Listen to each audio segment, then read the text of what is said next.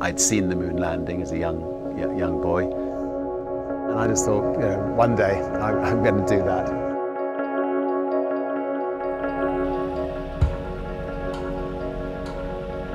But years by year went by, and NASA didn't seem to be that interested in getting you or me into space. And so in about 1990, I suddenly thought, Virgin Galactic sounds like a good name. And so having registered the name Virgin Galactic, I had to do something about it.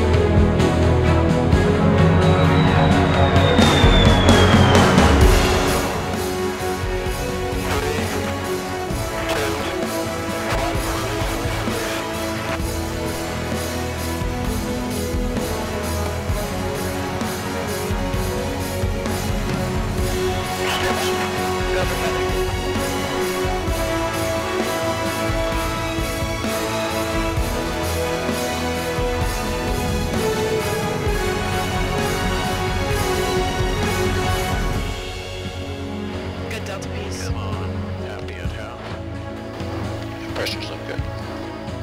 Retracting the feather. Okay to lock. Locks are moving. Feathers down and locked. To be perfectly honest, I think it would be very sad for anybody not to want to go to space. I mean, if you're inquisitive about life and inquisitive about the world around us, most of what's around us is space.